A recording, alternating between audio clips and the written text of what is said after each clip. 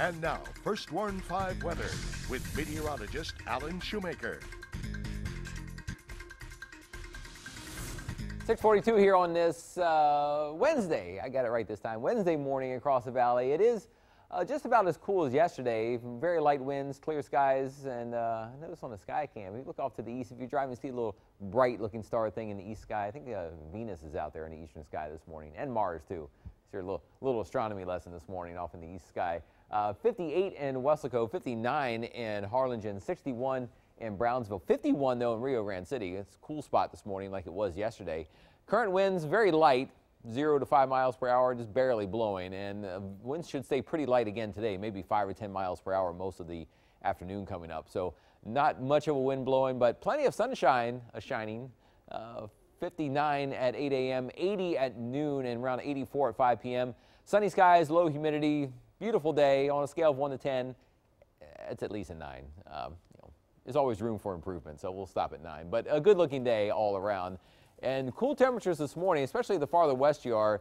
Future track tries to show a few clouds around, which I think is a little overdone. But there might be a few thin, high clouds at times near the coast or in the lower valley. But I think it's going to be really hard to see many clouds anywhere today. Sunshine and temperatures back in the 80s this afternoon. By tonight, though, the flow in the atmosphere comes more from the east, and that could pull in a couple of clouds later tonight, maybe more of a partly cloudy night, and gradually some higher humidity.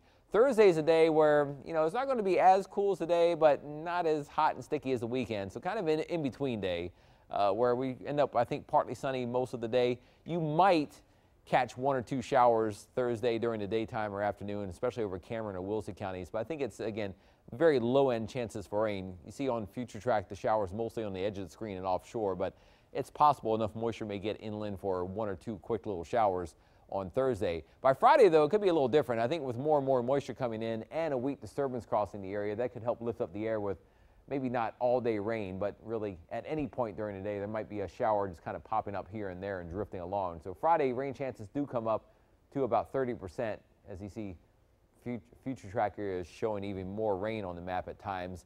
And then in the Friday night and Saturday, still, there might be a couple showers around for Friday night football. We'll have to see about that. But on Saturday during the day, I think rain chances kind of go down a little lower and then come back up on Sunday.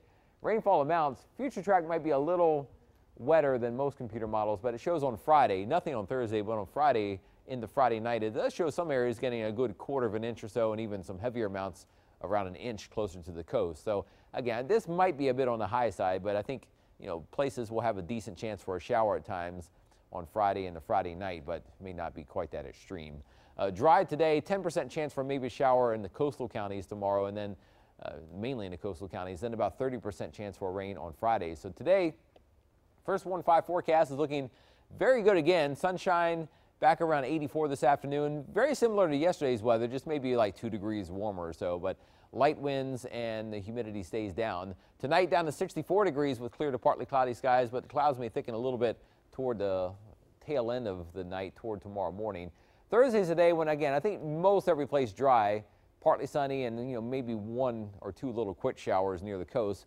Friday and then again Sunday are your better chances for rain. Even then, maybe about 30% or so. Friday, we start to warm up with higher humidity near 89, closer to 90 though over the weekend. A cold front is due here Sunday afternoon or evening. That could spark a shower or storm, but once it passes by Sunday night and Monday, we're back into sunshine and lower humidity again for next Monday and Tuesday. So we'll keep tracking the ups and downs here in your week in your First Warn 5 forecast here on Channel 5 News.